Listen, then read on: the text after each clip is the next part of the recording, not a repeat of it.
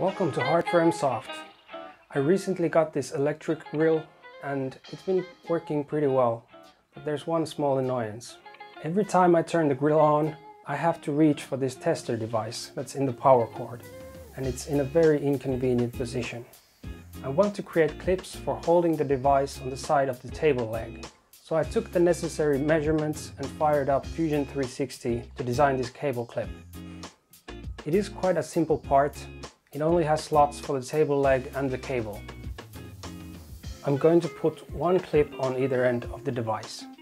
I simply create the clip profile with a sketch, use the extrude command to create the necessary height for the clip, and then add some fillets. If you'd like to see videos about how to design 3D parts in the future, let me know in the comments. I first printed a small slice of the clip to adjust and verify the measurements of the part. After I knew it would fit, I printed the two complete clips.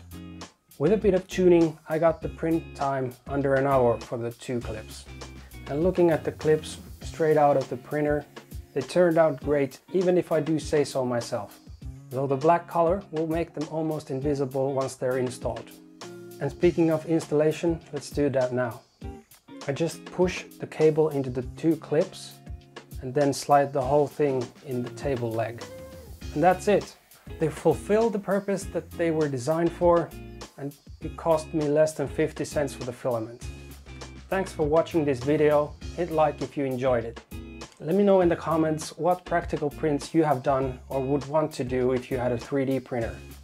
I'm Alexi with Hard Firm Soft, bringing you guides and ideas for DIY projects, and see you in the next one.